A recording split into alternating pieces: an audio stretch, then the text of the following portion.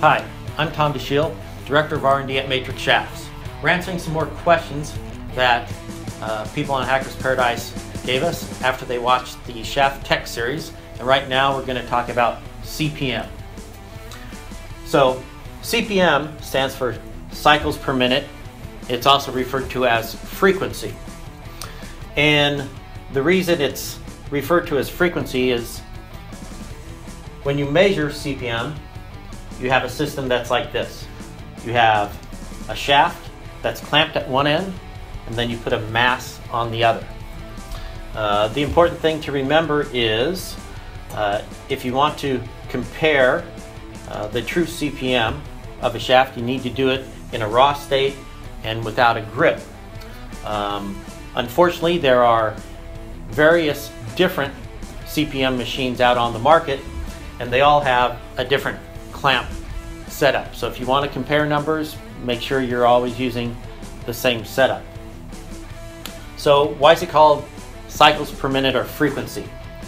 Well, when you have this system of the shaft with a weight on the end and you introduce a force, the shaft will start to vibrate or bounce up and down, and the number of vibrations you see in a minute is your frequency or your cycles per minute. Now, the equation to calculate that is right here. On top you see you have your EI, which is your section stiffness of the shaft. You have your mass of the large weight on the end.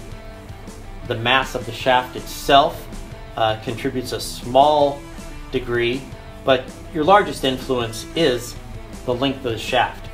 That term there is Q, and anyone who has trimmed a club down and checked the frequency on it can tell you that frequency changes significantly as you make that club longer or shorter.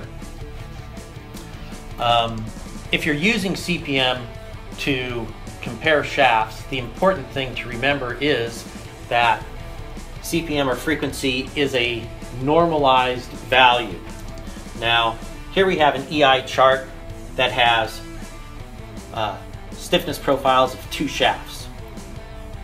One that is stiffer in the upper 2/3 of the shaft, but has a soft tip section, and the other shaft that has a stiff tip, but is softer in the upper region.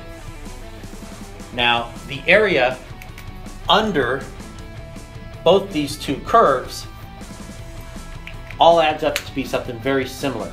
So the CPM of these two shafts would be very close, and that's why you can get the same CPM on a shaft that has a stiff tip or a soft tip.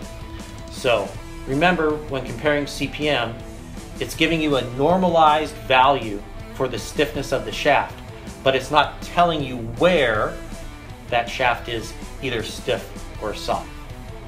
So hopefully that answered your questions, and we'll have a couple more for you.